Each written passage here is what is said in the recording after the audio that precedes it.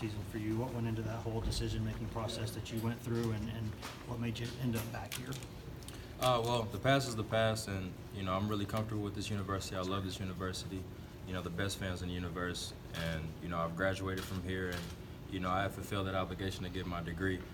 So that decision process was a family one. But I'm looking forward to move forward with Coach Pruitt, this defense, this team, and I'm excited to be here. Darrin, was it tough to get into the right mindset? Not really. Coach Pruitt has a great staff. Coach Shear, my position coach. I feel like we're moving in the right direction as a team, as a unit. I'm excited to move forward. What was last season like for you? How would you describe that process of just having to rehab and sit through last season? It was difficult for me personally, not to be on the field, but I'm excited to move forward. Happy to be back on the field this season. Looking forward to this year. Talk about the process coming back through physical injury and how it's been for you, and how you've been able to get back to where you are right now. It's difficult. It takes a lot of mental focus. My teammates really helped me a lot, so I'm happy to be there for them now. What do you like about Pruitt's defense? It's very multiple. Gives us a lot of different, looks and different bases. Shows guys a lot of attributes that they can use in the game.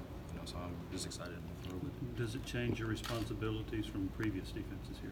Not necessarily. Just got to stay consistent, disciplined defense. That's what we got to hang our hats on. How are you feeling physically right now? Feeling great, 110%. When was the last time you felt as good as you do now, just in terms of physically? I'll say the spring before the season that I got hurt in the fall camp.